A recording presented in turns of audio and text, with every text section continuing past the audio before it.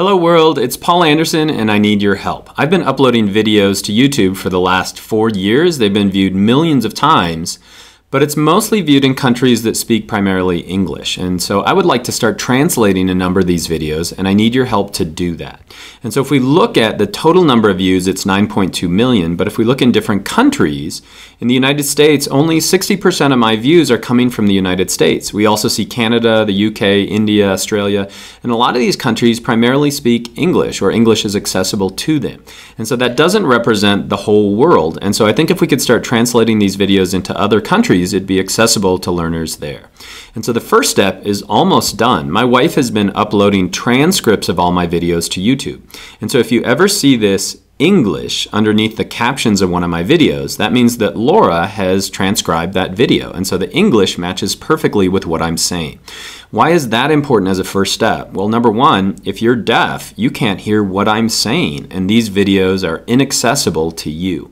But the next step is to take those English transcriptions and start turning those into a translation of a different country. And so you can see this one was translated into Mongolian. Somebody donated their time to make that translation.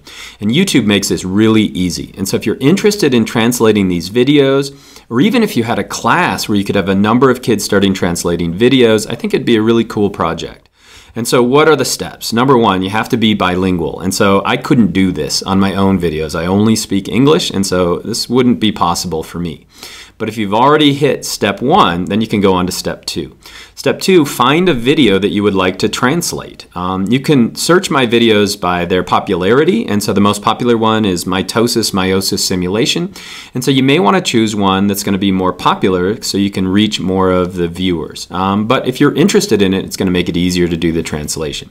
Once you've found it, copy that URL or that web address, and then you can go on to step three. Step three, you're going to visit this website. This is my website, www.bozemanscience.com/translations.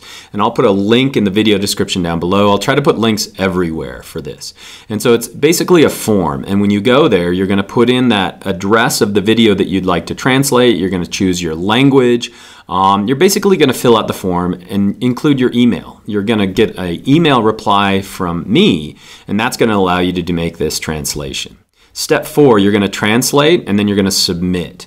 And so when you're done, you submit the translation. It's pretty cool the way it works. It'll have the English on one side, and you just type the translation to your language on the other side. I would encourage you to click the box that says give me credit for doing that. And if you do, I'm going to put the translation here, and then I'm going to put your name right next to it. And so other people can see that and they realize that you're donating your time. And hopefully that will encourage them to do so as well. What's step five? After you submit, then you just smile. You smile knowing that you made the world a better place. You made science available to more viewers, and you made me smile as well. Thanks.